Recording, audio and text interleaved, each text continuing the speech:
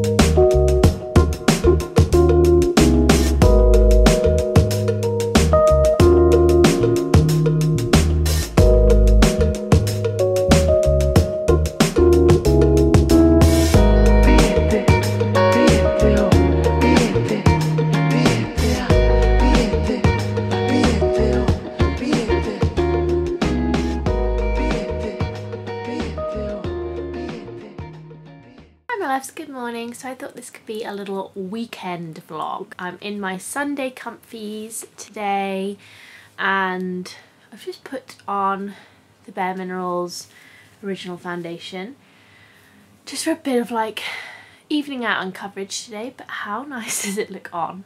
I always forget how lovely this foundation is when I haven't worn it for a little while. And I've also popped a little bit of blusher on, that's literally all I've got on. Oh, and a tiny bit of concealer as well, but it's such a nice foundation, it really is. But anyway, and it's also like so good for your skin, like there's so little in it. So if you are having like a bad skin moment, it does take a little bit to work into the skin, but it is so nice. But anyway, I'm gonna head downstairs because I've had a little bit of extra sleep this morning, so I want to go see my baby. Hi my loves, I've been terrible on the vlog today. Bluey is on in the background, so I won't talk for too long. We've just been chilling basically, not much happening. You've been upstairs last time. Well yeah, and then in the last hour I went up and did some Vlogtober bits, just getting on the Discord, yeah. Whilst this baby was out having a nap. Did you have a nice nap? We never put her hair up and I literally just shed a tear about this ponytail. Because it was so cute, in case you didn't grasp that, because it was so cute and I actually cried about it. But yeah, we don't often put our hair up, but it's definitely pretty long now. And it does look a little bit scraggly at the back because it's kind of all different lengths. But she looks so cute. About love. Oh. Where are you in a world of love right now? Hi my loves, so I didn't finish the vlog yesterday, so you have to forgive me. Just popping in from the future to say thank you so much for watching this vlog. I know it wasn't massively exciting. I just was not feeling myself yesterday. I think it's a combination of about 1,000 different things, just small incremental things which when added up are just making me feel a bit like bleh. I am going to regain my energy hopefully.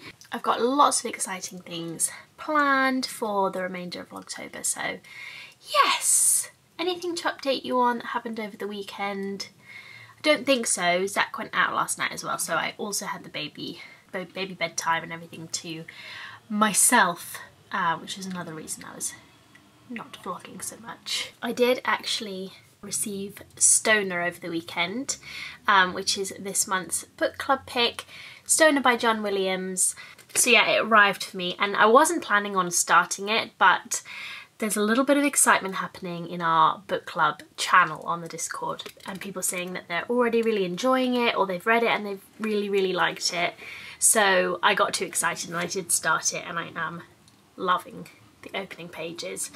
Just the kind of thing that I needed and wanted in my life right now. It's very beautifully written, kind of quiet tale, and yes, I love it. And it's made me think I want to read more quiet books going into the autumn winter season, because I just love them, and they're like, when you get a good one, they're probably like my favourite books ever. I was meant to reread The Greenlanders. Gosh, maybe I even put it on my reread list in 2020 and never got round to it, but I really do want to reread The Greenlanders.